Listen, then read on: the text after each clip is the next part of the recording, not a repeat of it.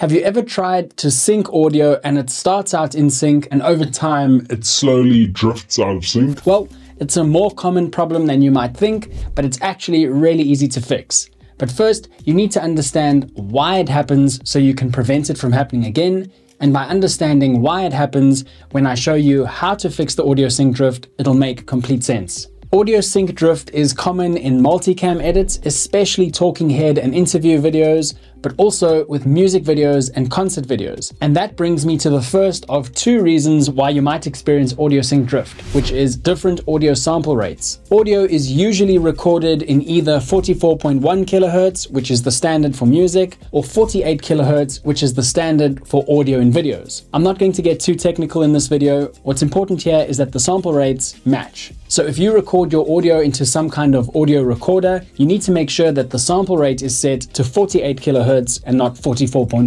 kilohertz. If you receive a music track to sync your footage to, make sure you ask for a 48 kilohertz version or convert it from 44.1 kilohertz, or use the method I'm about to show you to fix the audio sync drift yourself.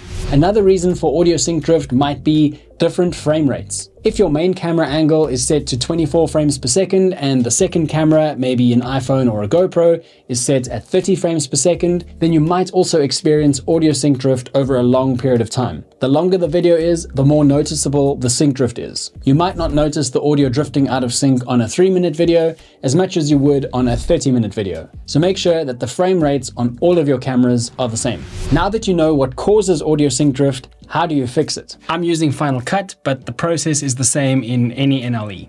So I've got my video track here and my audio track, and you'll notice that my audio is really low here. I generally record my audio at a low volume, so I'm going to just drop the gain effect onto the clip here, and under parameters, I'm going to boost this all the way up, and I'll boost this volume all the way up, just so that I can see my audio waveforms a little better. If I zoom in all the way here to the beginning, you'll see how this audio is in sync right at the beginning.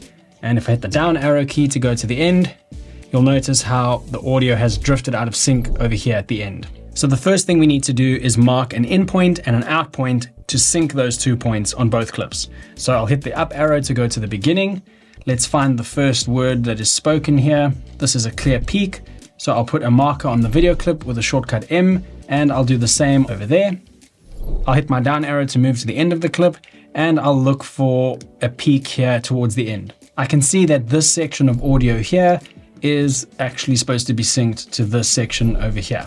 So what I'll do is I'll select the video clip at the beginning of the sentence, and I'll hit M to create another marker, and I'll go to that same point on the audio clip, and I'll hit M to create another marker. I'll hit Shift Z to zoom out to my whole timeline, and if I enable the audio on both of these clips, just to play it back, you'll hear how it's out of sync. It starts off in sync over here. Welcome to my Final Cut Pro color grade. And it's out of sync over here. But relying on your eye while using the scope. Next, I'll hit Command R to open up the retime editor on the audio, and I'm going to zoom in here to the end. And the goal is to try and match these markers as closely as possible. So I'll grab this end and I'll pull this out. That looks about right. Let's zoom in here. Okay, I need to move this marker back just a little bit.